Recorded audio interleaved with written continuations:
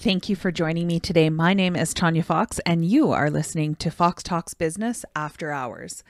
Today's society has a lot of people feeling like we spend more time at work than in any other context of our life. It's becoming more common to feel overworked and off balance. Everyone from employees to entrepreneurs struggles to step away and find time for people, activities, and relaxations that restore our peace and balance in our lives. Even if you're a stay-at-home mom, you may struggle between the needs of caring for your family and your own personal needs. We know that it's a 24-hour job. With so many feeling off balance, the growth in personal care, such as getting regular massages, becoming a member of a gym, joining a specialty exercise group, taking up yoga, or just getting out into nature, is on the rise. The population is yearning for ways to feel at one with all areas of their life. Today's guest is going to help us on this journey. Rodolfo Menjivar is an author and certified life coach. He was born in El Salvador in the middle of a civil war and soon immigrated to Canada so that he could have a better chance of making a difference in the world.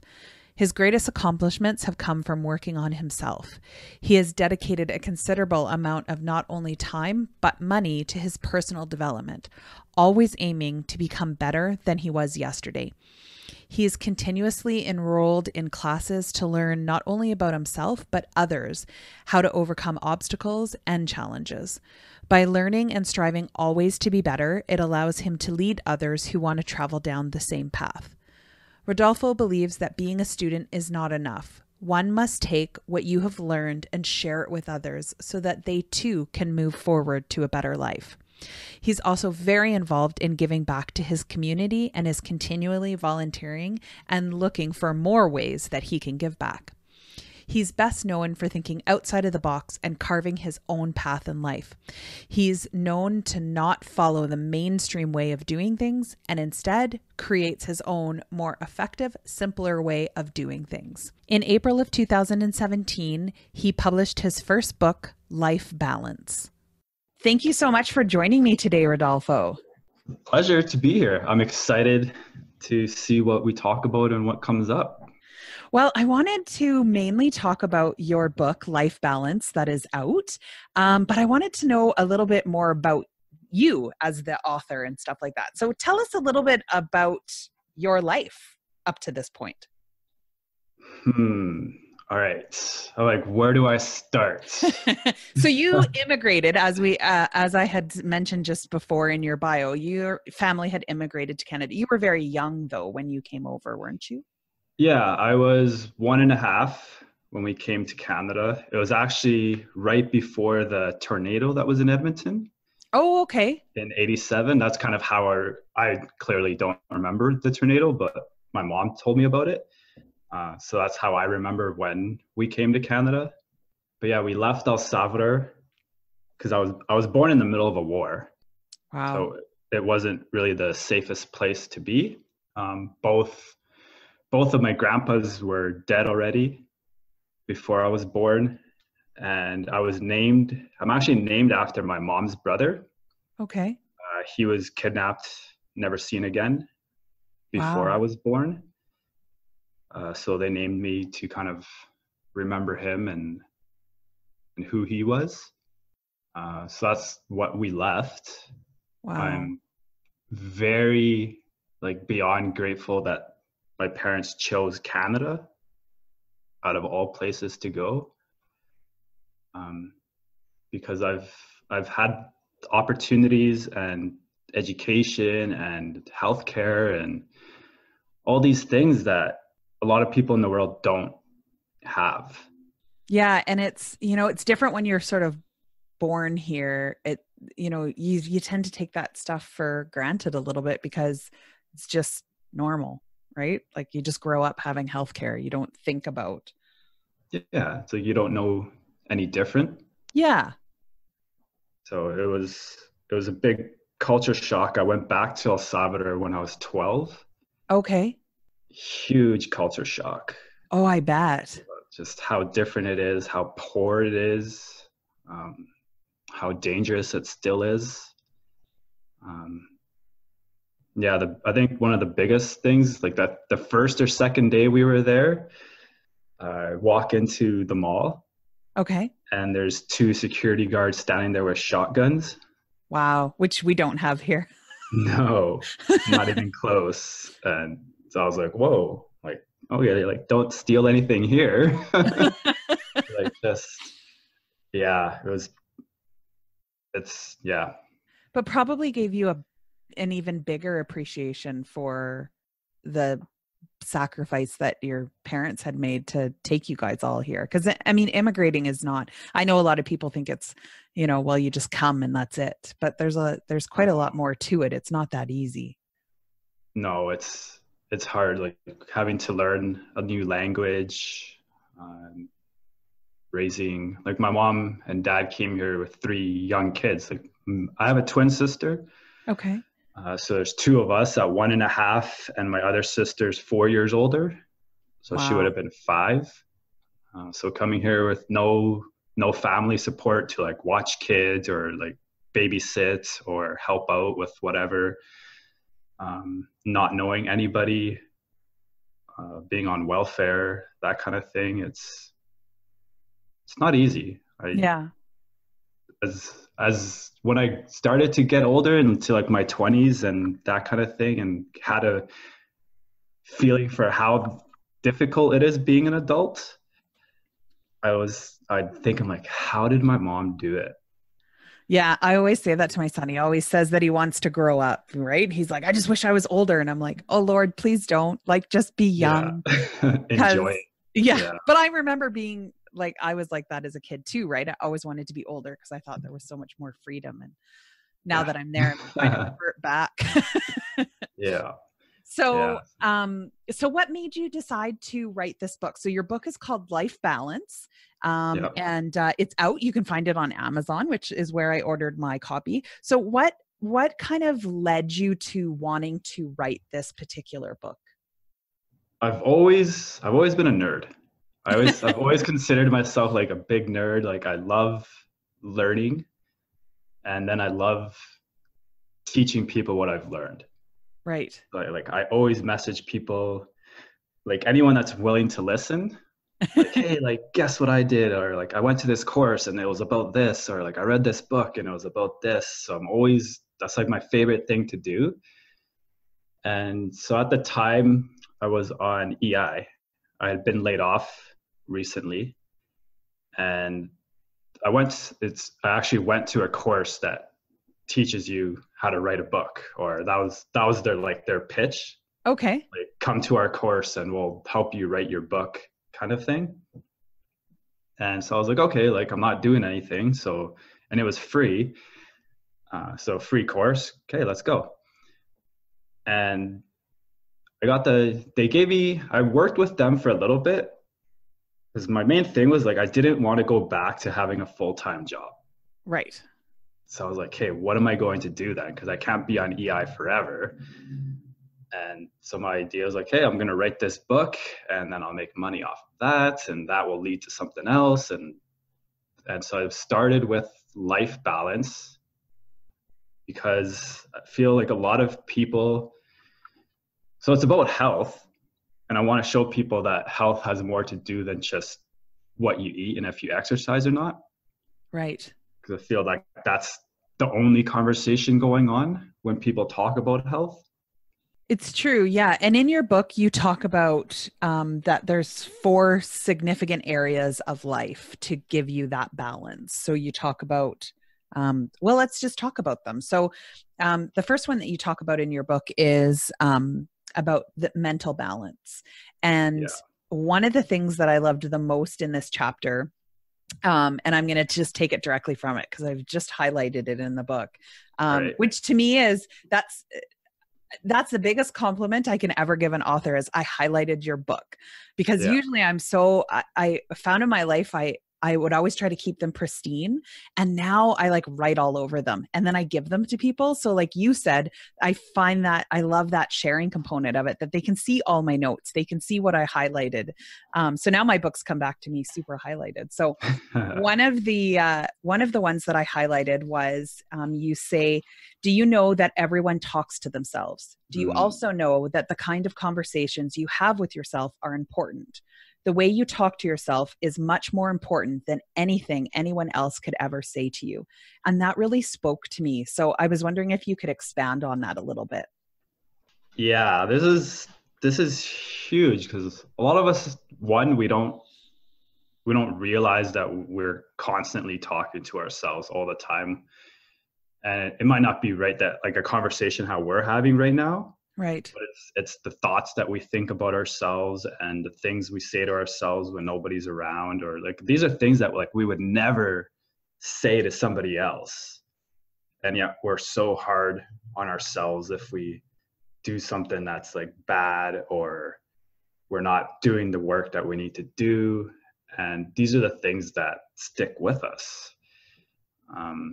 So it's really important to like I am, those two words. I talk about it in the book too. They're the most powerful words in the English language to me. It's like anything we put after I am is true. Right. For us. It's true for us. So like a lot of people will, if they don't do well on their like college entrance test of like, I'm dumb, I'm lazy, I'm this, I'm that. And it's like our subconscious picks up all of that. It's like a sponge. And if we keep telling ourselves these things over and over again, we're going to believe it, whether it's conscious or not. At a deeper level, we're going to believe it, and that's going to affect the kind of results that we have in life. It's going to affect our relationships. It's going to affect everything. And I agree with that too. Like I found too in reading this chapter that how often, more so in my younger life, I allowed other people's opinions to then all of a sudden become mine. So like I never finished high school. I've 2 university degrees, but I never finished high school. And that was always sort of cast over top of me. So my self-talk was really poor when I was younger because I was like, well, I don't have a high school education. And it wasn't until I really started learning about self-talk and how it was important that I sort of changed that. And you talk about that a lot in the book of, changing the way you talk to yourself and how that can, just domino effect on your life. Oh yeah, for sure. I'm sitting here smiling because I never finished high school either. And I stopped going at the end of grade 10. Me too. That's awesome. And for me, I never really held that against myself. I was just like, well, like I didn't feel like school was for me, but my teachers definitely had a big impact on the way I talked to myself, because they always said I was like, Rodolfo, you're so smart, but you're really lazy. Like there's no work ethic, and that stuck with me for sure, about like the lazy part. I've been telling myself that until like the last 2 years, that I'm lazy and it's hard for me to do work and that kind of thing. So yeah, that's a hard one too. My mom and my grandmother used to always say, try never to use but in a sentence, because everything you say after the but is the truth. And the but negates everything you said beforehand. And I just thought of that in what you were saying. And it's true. We say, I love you, but you could do this. Well, yeah. And do you really love me? Or like, what are you saying right now? Yeah. Yeah. The other thing you mentioned towards the end of this chapter is that it's imperative to have a system to track your progress. If you're not hitting your goals, then you can make the necessary adjustments to keep pushing forward. And if you are hitting your targets, then make sure to congratulate yourself or even reward yourself. And I loved this. I do this myself now. Started it probably, I'll say in my 40s, I really started doing this because I wasn't keeping track when I was hitting my targets. I was kind of accomplishing stuff, and then I was going, great, I accomplished it. but then that's all I was doing. So now I really do try. So what are some of the systems? What do you mean by some systems to track your progress? Do you have any in particular that you yourself use?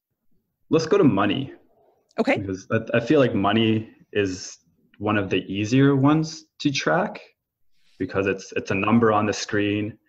It changes every day, kind of thing. So one of the things, it's actually from Achievement Club with Erin, Okay. that she has her net worth spreadsheet that is available to anyone in Achievement Club. I've shared it with people that aren't in Achievement Club too. But there, I update it every month. So it's like last year, my goal was to pay off my debt. And so each month I updated, what do I have in the bank? How much is my debt? What's savings, everything. So it was like, I saw where every single dollar was going. And each month I could see my debt getting smaller and smaller and smaller. And so then it made it a lot easier. So I was like, yes, like I'm getting there. I'm this much % away. It made it easier to say no to things that would, like, that money could have been put towards debt instead of, like, say, go to the bar or. Right. Because you have to write it down. So you kind of, Yeah. you have to see it. Yeah. And like, as I'm making progress, I'm like, oh, like I'm almost there. Like if I just say no to like a couple more things, then I'll be there. And then I can start saying yes to stuff. So it's motivating for me. It's easy to track. Like weight is another one for people that I think it's easy to track, not easy to do. Cause you step on the scale. Right. Yeah. And like, wouldn't recommend stepping on the scale every day, because that could be like, even myself, I'm a small guy. I'm only about 150 pounds. Oh yeah, you are tiny. My weight changes every day. I don't even know. I'll be honest with you. For that one, that would be a hard one for me. I don't even know. I had to redo my life insurance. And I said to the lady, she's like, we have to take your weight. And I was like, that's great. Don't tell me what it is. So I thought that's a number I don't want to know. But I do think it's important to sort of keep that track. I know for me, like, I used to do big to-do lists. Like I would sit down at the beginning of my day and I could come up with a list of stuff that was unrealistic. Like even if all I did was do one task after another, I would put so much stuff on there, I'd never be able to fulfill it. And one of the things, I'm also a member of the Achievement Club with Aaron Sky Kelly that you had mentioned. And one of the things that I changed doing was only doing a top 3. What are my 3 most important things that I want to accomplish? And I agree with you that having that system was important because I feel accomplished at the end of my day. I'm now looking at it as I crossed off everything on my list, not I crossed off 3 things on a list of, 80. Of 100, yeah. Yeah. Yeah, that's like I mentioned on the call we were on last week too, that I love, there's a podcast I watch with Andy Frisella. Okay, yep. The MF CEO project. And he talks on there, he has an episode called Win the Day. Yes, I remember you mentioning that. Yeah, same idea. It's what are the 5 things you're going to do today to move you forward, to get you closer to your goals and that kind of thing. And he's like, don't write down 20 things. Don't write down 10 things. Write down 5 things when you get up in the morning and do them first. And that way they're done before noon or whatever. And no matter what happens for the rest of the day, that day was still a win. Yeah. And it's so important. Like there's so much stuff, the eat the frog, mentality of do the thing that's like the worst, get it done and over with so you don't have to worry about it. There was also a YouTube video on a military gentleman who said the first thing you need to do is make your bed every day, because then you've accomplished something. So I think that's so true. The next thing that you talk about is physical. So you talk about that with not only like food and water, but exercise as well. So tell us a little bit about that part of the book. I think this was probably the easiest part of the book for me to write, just because I've always been active since I was a kid. Like I grew up across the street from like the river valley. Okay. So I was always down there, like riding my bike, rollerblading, playing soccer, whatever. And even now, like I go to the gym pretty regularly. I play soccer on 2 teams. My dog keeps me active. I take her out every day. Now that it's nicer, like I do my best spring, summer, fall to take her out twice a day. Right. So I'm always active. It helps me. It helps with my mindset a lot. There's a lot of times where like I'll be at home working on something, or like I feel overwhelmed because I have like that million thing to do list, Right. and I'll just leave it and go for a walk with my dog. It helps to shift the energy. It helps to shift my mindset, my emotions, and then when I come back home, I feel so much better, and I'm like, okay, let's just do the next thing. And especially like being outside with my dog, it's my favorite thing because it's the fresh air, being in nature, that kind of thing. It definitely helps with my emotions and feeling better. So yeah, it's a great way to move energy.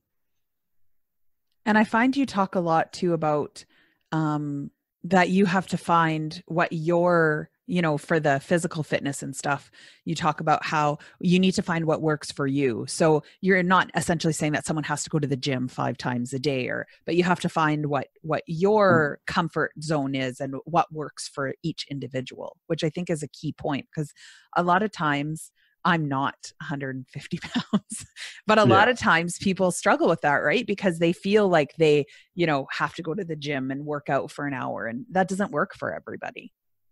Yeah, no, because we're all at different levels, and right, like not everybody can play soccer on 2 teams or even like soccer. So like I like using my mom as an example. Like I mentioned her in the book a few times too. We live close to the train station. Okay.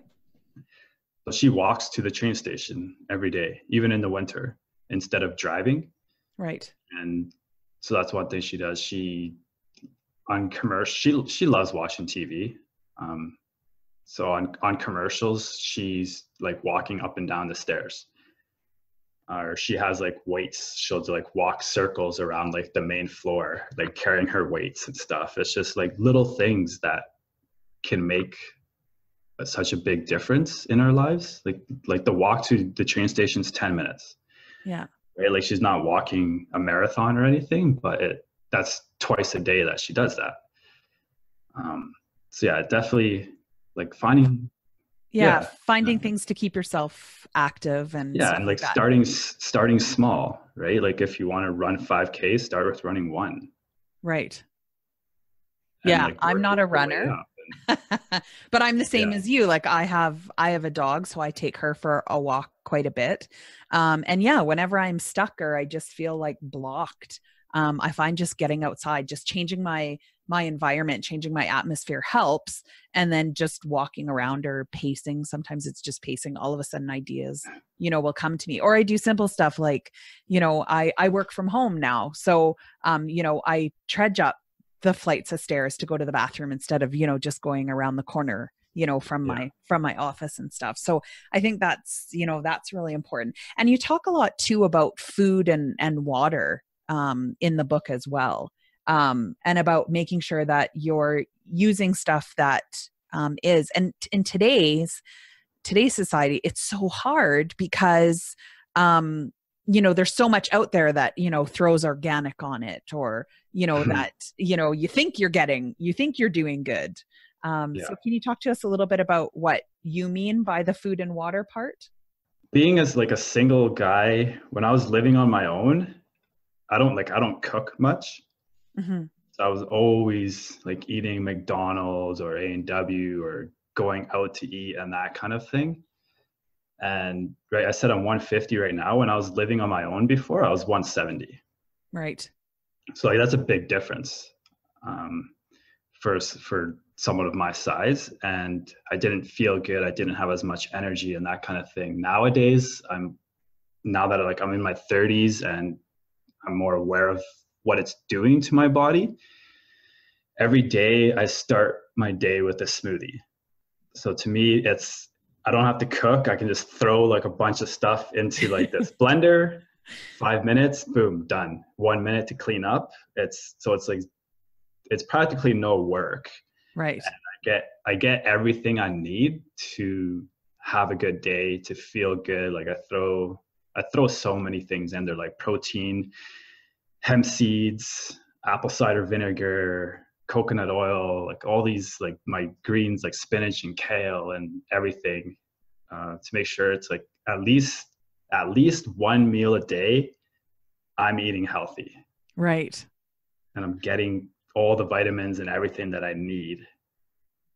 And I think it's like you said, that people just need to try to find what works for them, because eating healthy doesn't necessarily, like you said, the smoothie, it doesn't necessarily mean you have to take, a ton of time to do stuff. And it's the repetition of it too. Cause I found when I started trying to change my diet and stuff, I was sort of forced to, by my doctor and said I didn't have a choice. Now I find it's harder to go out and just buy something, because I'm so used to just, frying up some vegetables, just in a little bit of olive oil, and that being my supper. I enjoy that much more than, the McDonald's and stuff that seems to, bog you down and stuff. Oh yeah, for sure. The next one that you talk about is emotional IQ, in your book. And this one really, this was a hard chapter for me to read, which I thought was funny, because you talk about that it was a challenging subject for you to write about.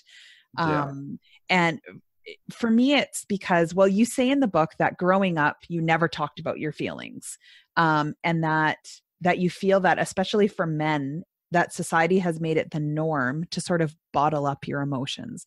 And I related to this so much, because I see it. I have a son, and I see it all the time, of people telling him, if he would fall and he would cry, other men would say, just suck it up, quit your crying and stuff like that. So coming from a male perspective, what do you feel that has changed since you wrote the book? Or do you find that like it's getting any better for men to be able to show emotion besides toughness? It's being talked about more.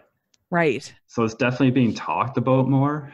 I don't feel like it's as taboo anymore for men to cry and show emotion and that kind of thing.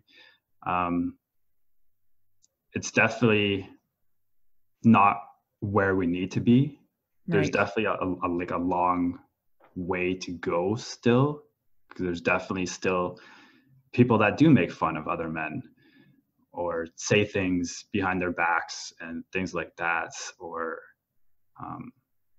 but it's growing with people like Terry Crews out there, like speaking up and saying things, or we're moving in the right direction for sure. And I think it's wonderful that you wrote all that you did. And there's more than just those two little that I read. But I think it's important to get the word out there, because it's not healthy, for one, to bottle up all of your emotions and stuff. But I think it's a conversation that does need to be said on both sides, right? There was a shirt that somebody sent me that said, if my mouth doesn't say it, my face will. And that's always been my problem, right? It's everything that I'm feeling or thinking is sort of written on my face. But as a woman, I didn't find that much of a struggle, because people would just say, she's the girl, she's emotional, or girls cry. And so it was a lot more accepted. But my son is a very,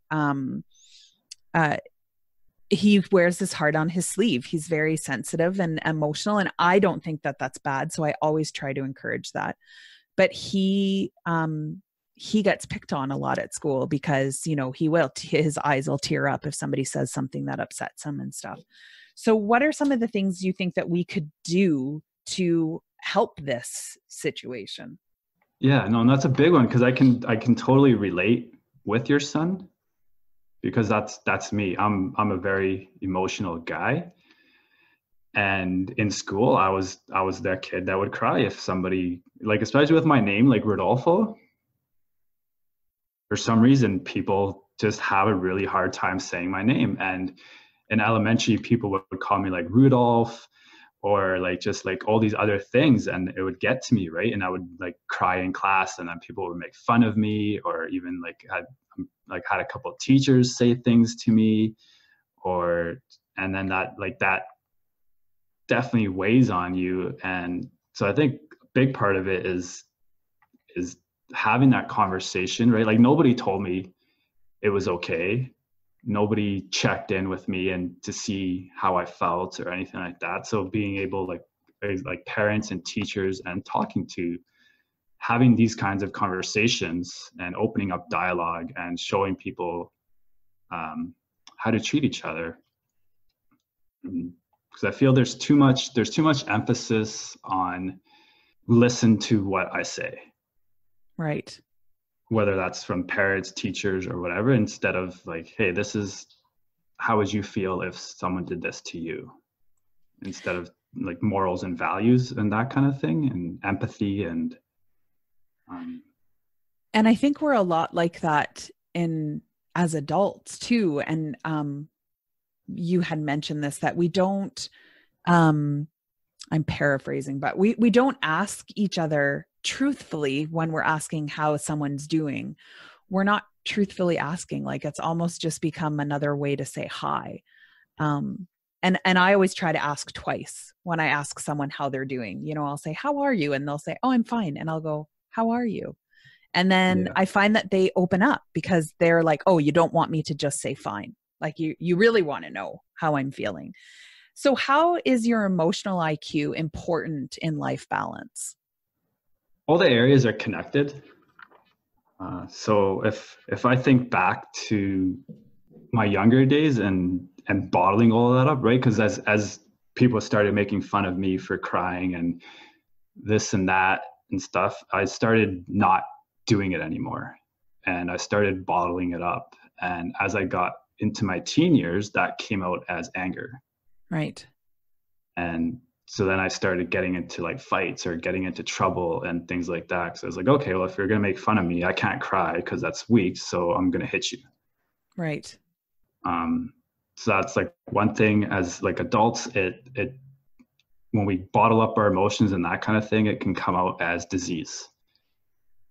So there's a woman I talk about. I'm pretty sure I mentioned her in my book, Louise Hay. Yes.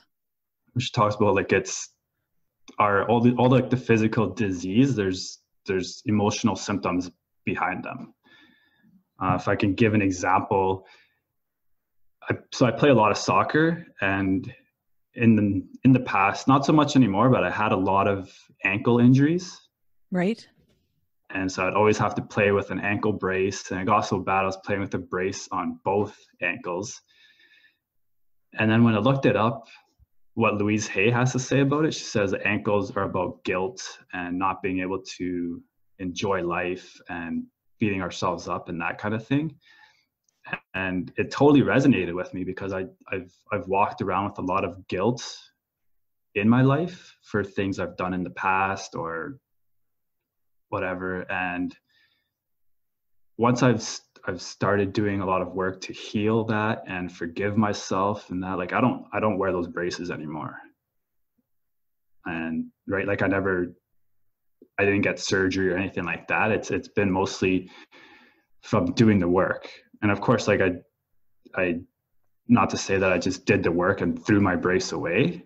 Right. There's like the physical aspect is still there, right? Like we still got to take care of ourselves, but like the emotional work has as big as an impact on us as wearing the brace does.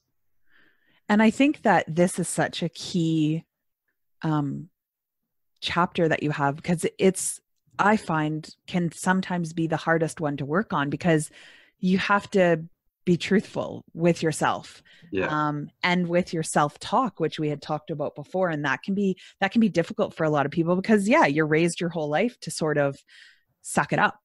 And then now you're trying to open those jars and it can present a lot of stuff. But I agree with you. I do feel that our emotions directly relate to how our body is feeling. I know that if I'm mad or angry, I guarantee my neck will seize the next day.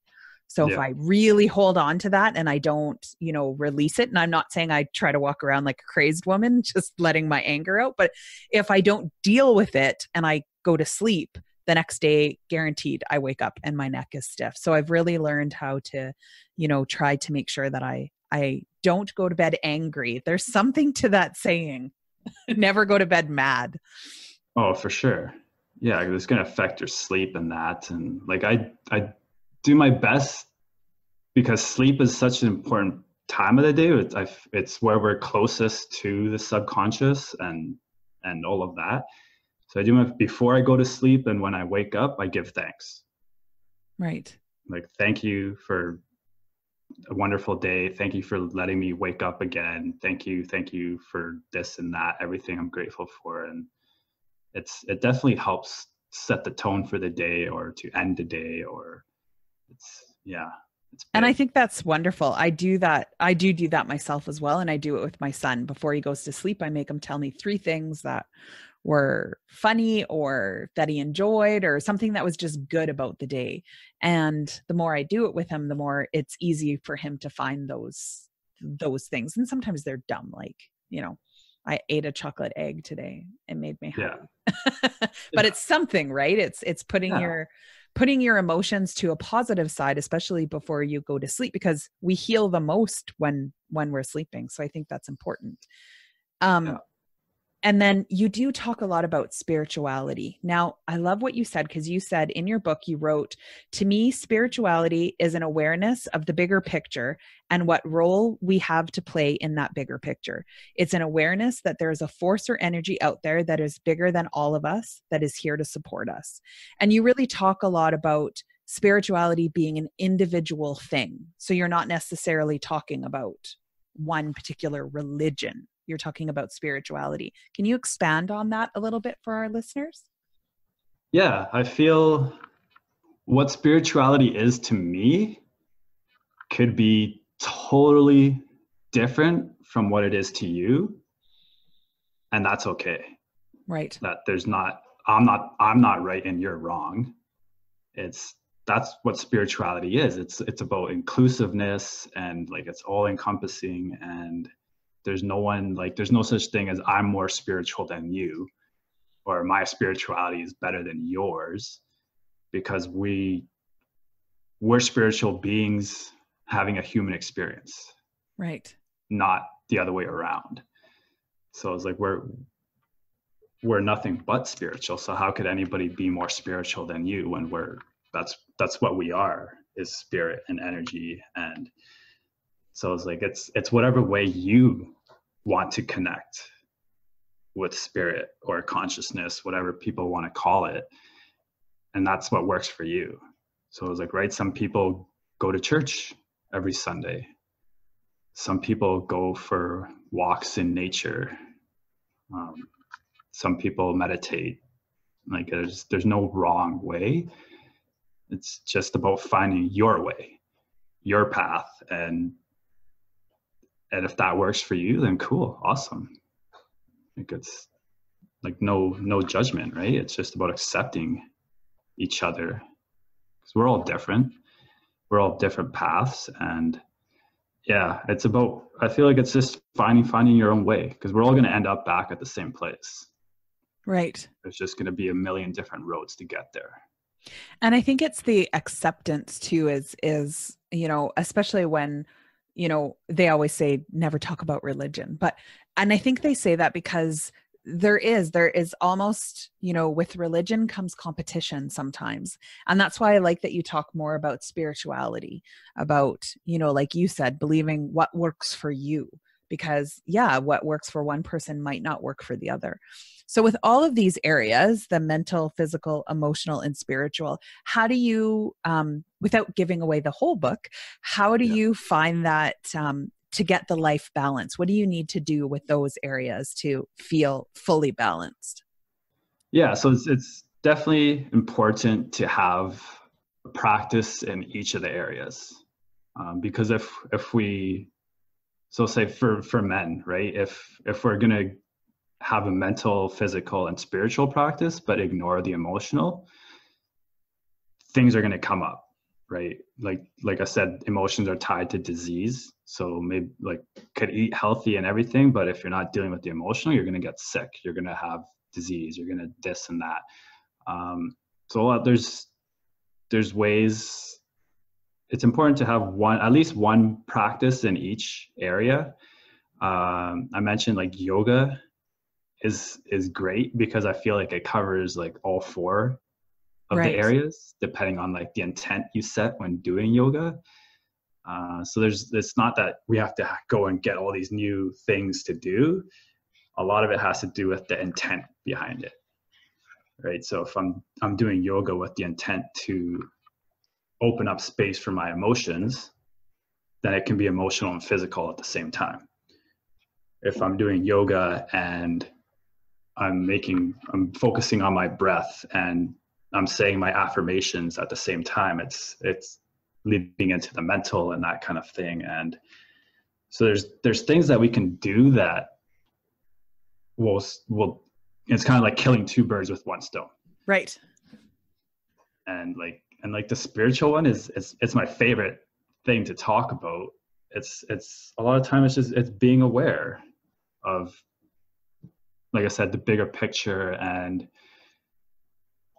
like I love Canada because it's like when I walk into rooms, and like I was at Toastmasters last night, there's people from like 10 different countries in my club. And it's easy to be like, oh yeah, like that's cool, yeah, it's 10 countries. But then it's like, if you think about all the little things that had to happen in my life and their parents' lives and all that for us to be in the same room at the same time, it's, to me, that's like just grand and like, wow, like it's not a coincidence. Right. Whereas like that's spiritual. Yeah. To me, where like it's spiritual is not this big grand thing where I have to be in like a temple bowing down and stuff. It's everyday life and just acknowledging that it happened for a reason. It wasn't an accident. I didn't meet you by accident and that kind of thing. So it's not this big practice that we have to add. It's just the little things that matter, right? Yeah. Walking to the train station instead of driving, saying thank you before you go to sleep, being honest with people. It's little things. That doesn't have to be anything huge. I think too, in today's society, we often forget to take the time to see that. And sometimes it's kids that remind us. For me, it's kids. I think I love being around children because I think they see the magic in everything, right? Oh And yeah. you know, I always love just paying attention to what it is that they find. You know, they'll find the little flower growing, you know, out of the sidewalk, and you know, just think, you know, how its struggle, you know, was there. And you know, just sitting in your own silence is something I try to do every day. So no distractions, no nothing. I just sit there and let my brain kind of dump itself out and see sort of what comes up and what it discovers. But I think, yeah, I think you're right. It is important. And I think it changes your perspective on events too, when you think that there's something bigger that put that person in your path, whether it was just to put a smile on your face that day, or whether it was, you know, to change your life. You know, it's just, yeah, it is really inspiring. There was a story where I used to live in Ottawa, of a gentleman that was walking by the train tracks, and a lady stopped him and asked him how he was. And he said, "Oh, I'm fine." And she says, "This might be weird, but I feel like I need to hug you." And so anyway, she gave him a big hug and she moved on with her day. And then the guy actually ended up going to the papers and writing a story that he was going to kill himself. He was going to stand in front of the train. And that lady, he has no idea who she was. He was trying to find her to thank her, changed his life, because he felt like nobody cared about him, that he didn't matter in this world. And so to her, it was just, she was just like, I don't know, here's a hug. See you later. You know, but to him, it was, awe-inspiring. And I think if we keep that, I've always tried to keep that in my head of, trying to be kind or trying to share a smile or share a laugh, and how you never know what you're doing, how that affects someone else, good or bad. So it's better to head to the good. Oh yeah, big time. Like if it's easier like in hindsight when you look back at past events and how it kept you away from maybe like bad situations, or maybe something that you thought was going to be good and that you wanted, and then not getting it kind of led to something better or got you on a better path and stuff. It's easier like when we look back at how it works. It's definitely harder in the moment. Like say you just got laid off and you're like, oh, like you don't know what you're going to do for job and for work and how you're going to pay the bills. But 6 months later, you're writing a book and you're doing your life coach certification course and stuff. And then 2 years later, you're laughing about it. Like, oh, I can't believe I was worried about that. And look how awesome everything is now. And so it's definitely harder in the moment. And that's why, again, like gratitude in the moment, like where even when we get laid off and things, like just being in Canada, we're ahead of 90% of the world just by being here. So it's like we always have something to be thankful for here. Yeah. Where it's just, yeah. So having that kind of mindset where it's like, okay, like, thank you. I know there's meaning behind this. I know there's purpose. I might not see it right now, but thank you. And like, let's see where this goes. And just always remembering that we're being supported. We're being led to where we need to be, and in the end it will get better, it will work out, and just to keep going and not give up, not quit, no matter what. Yeah. And you do talk a lot more in the book too. I'm going to leave it so that people can go, so they can find your book on Amazon. That's where I found it. And then also your website. So we'll have all of those links as well for everybody to check out. And you do talk more in the book about, each of the areas and tips and stuff like that for them to work on it. One of the things I loved the most about your book was actually in your conclusion part.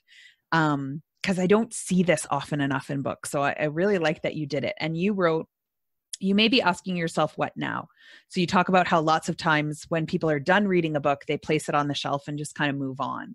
And for the most part, time passes and they kind of forget what was contained in the book. But the journey towards living a healthy life is long, and it's not going to happen overnight. So if those people think that they're just going to read the book and then that's it, they're fixed, there's work that has to be done to it. But that you've sort of made it a mission of yours to constantly create content to help people stay connected and engaged. So what are some of the ways, besides purchasing your book, what are some of the tools that you have out there right now for people to continue on this path? Because you have your Facebook and some of your other social media that you post on, but you also have a membership group that people can join to be with other like-minded people. Can you tell our listeners a bit about what that is? Yeah. So about 5-6 months ago, I started the membership group. And what it is, I call it affordable coaching, because I was wondering, a lot of times when I speak with people, like they want help, they know they want help, and they don't want to pay $150 an hour. Right. Money always comes up as a consideration. And so I was thinking like, hey, what can I do that's going to support the most amount of people for the most economical way, I guess, to put it. And so I started group coaching, and I think it's $4 US a month to join. So I wanted it to be, if you want help, money's not the issue, right? It's something people can say yes to. And so I do a group coaching call once a month. I just did marches on Sunday. And so it just helps people stay accountable, get help they need in a group setting. I love group work. because I always learn from what other people are dealing with too. Whether I'm dealing with it right now, or maybe I'll be dealing with it next week or in a month or 6 months, whatever. It's like attracts like. Yeah. So it's like a lot of the people in the group are dealing with things that I've dealt with or am dealing with. So I get ideas from them, a new perspective, support. People get access to a private Facebook group where it's like, hey, if you're struggling with something, post in here, and we'll like everyone will do their best to help you out or give you ideas, help you brainstorm. There was a couple people I gave them assignments on Sunday, and I was like, okay, when are you going to have this done by? Because I think it's important to have that deadline.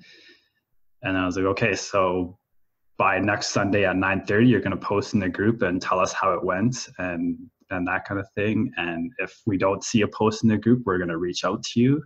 Not to be like, oh, you're bad, you didn't do that. But just, hey, like, what's going on? Are you okay? Do you need support? That kind of thing. So it helps when you're not doing it on your own, when you have people to reach out to for support, and when you see other people accomplishing things and doing things, it helps to have that community behind you. So Yeah. I love that idea. And I agree with you. I think that the more we share our experiences, the more we help others. And totally have felt that this is a huge area that society is lacking in. We don't sit around the fires at night and tell the stories of, what happened. And I found this more so when I sat down and talked with my mom. I think I'd asked her like a really simplistic question, and she went into a story of her childhood, and I was shocked, just shocked about how she was raised. I had no idea that she went through all that she went through, or my grandmother went through. And it really created this passion in me to share our stories. And even for me to share my stories with my son, my life was 100 times easier than what my mom's was. But to keep those stories going, because I find we learn from them. It's easier to learn from other people's mistakes than to try to make them all ourselves. Sure.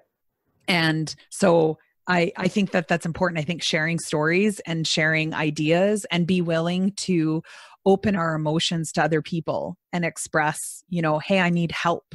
And I think that's important. I love that your group is doing that, because I think we need to start getting to a point where we feel more comfortable, not only within ourselves, but within the group that we're surrounded with, to feel like you can say, I need help, and you won't be ridiculed for that.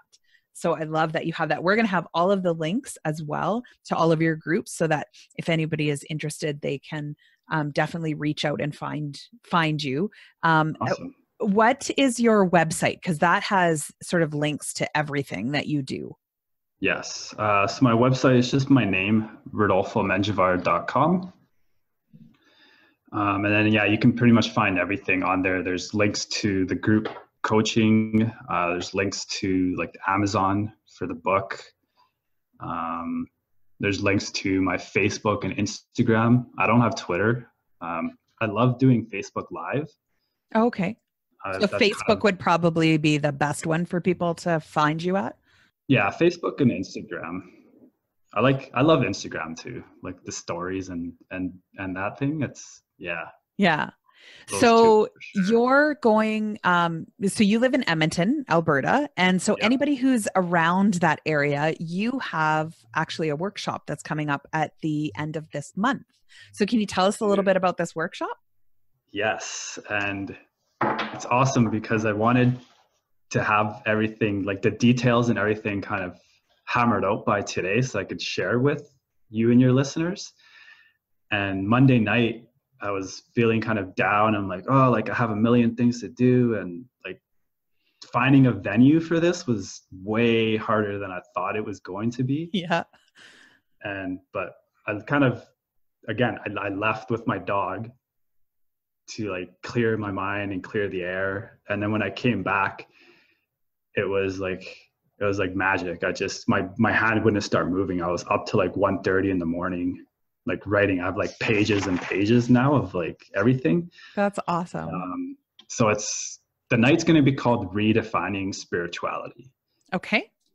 And it's similar to like what we talked about earlier, where it's like, I feel like we're so caught up in talking about what spirituality is and what it isn't, where we need to kind of throw all of that away and find what it is for me, find what it is for you, and redefine it in a way that's going to work for you. And with that, that's going to work for you and going to support you and help you move forward, help you see that bigger picture, help you kind of get rid of some of the old stigmas and things. Because I feel when we define it, we limit ourselves. We place these limits on ourselves, and it's going to limit the kind of experiences I can have. It's going to limit the kind of relationships we have, right? And all of that. So I want to get rid of those limits and start letting ourselves grow together. So it's like we can be spiritual together, even if the path is a lot different. So this is really going to be like a hands-on sort of workshop. Oh yeah, definitely. It'll be a workshop. Like I have a few activities I want to do with people. It's going to be like it won't just be me at the front of the room talking. It's definitely going to be hands-on. So if people want to come, definitely be prepared to work either with a partner or small groups, possibly like sharing in the big group. It's going to be, I think the space, there's 40 tickets available. Okay. So yeah, it's going to be 3 hours for the evening. And I did create a promo code for people that listen to this show where they can get 25% off. Yes, thank you for that. So for all of our listeners, if you're interested, we'll have the link to be able to purchase the tickets. And then, yes, if you use the promo code Fox Talks, you can get 25% off this workshop. And it is April 25th. 25th. What time? 6:30. Okay. And it's at the Orange Hub in Edmonton. Perfect. Yeah, I'm really excited for it. Like I said, like I have like, even last night, again, I started writing down and it just kept flowing and flowing. And so I have like this big vision of what I want people to go home with. And just, yeah, it's going to be awesome. I'm excited. I haven't been this excited for something in a long time. And yeah. Oh, that's good. It shows. So just before we go, what was your favorite thing about writing this book, Life Balance? Probably everything that's come from it. With writing it, like I haven't made $1 million, that, right? Yet. So it was yes, yet. But just all the conversations that have come from it, right? Like this podcast, all the people I've met, people that have helped. Even this book was kind of what led me to being a coach. I've never ever thought about being a coach prior to writing this book, and it kind of just came from the book. So yeah, definitely my favorite parts, all the conversations and people I've met and people I've helped and all the opportunities that have come from the book. Yeah, it's been awesome. It's been a ride, and it's only been 2 years. That's awesome. So what was the hardest thing about writing the book? The editing. The editing. The editing, just, yeah, that sucks. The editing added on so much more work. A little tip for anyone that is thinking about writing a book or something, like I started on my computer on Microsoft Word. Right. 1 page in Microsoft Word does not equal 1 page in a book. Okay. I thought that's how it worked. Right. So I wanted my book to be like 115 pages. So I had about that much on Microsoft Word, and that turned into like almost 200. Right. Once I formatted it into a book, and I was like, oh my God, like this is way too long. And I had to like spend all this time cutting out like 80 pages and just, oh man. Yeah. So you actually have a funny story about your sister, because she was the first one. Yeah. She was your big supporter. My twin sister was the first person. I started a GoFundMe actually to pay to order the book, so I could order copies. Okay. And my sister's the first one to pay, so she got the very first copy. And then she's messaging me, hey, like page 27, third paragraph, there's a mistake, like there's an extra space, or you missed a comma or something. And then, oh, page 48, second paragraph. So she messaged me every mistake that she caught, said nothing about the book or the content, just, hey, page 37. And so I made notes. I wrote down everything she told me, and I updated the book about 6 months ago, fixing all of that and fixing a couple other things. And so, yeah, I hope it's all done now. That'll be the challenge. But, everybody who reads the book. Yeah. Find a mistake. If you can find one, send it. Send it to you. I was so interested in the content that was in the book. I wasn't even paying attention to grammar. So it's well written. It's an easy read. Yeah, I really enjoyed the book, and I found it gave me a lot of stuff to think about too. Especially in the spirituality section. I love learning about other religions. It's something that my mom kind of instilled in me when I was young. We were raised Catholic is kind of where we went. But I came home one day and said, I think I want to be Jewish. And my mom was like, okay.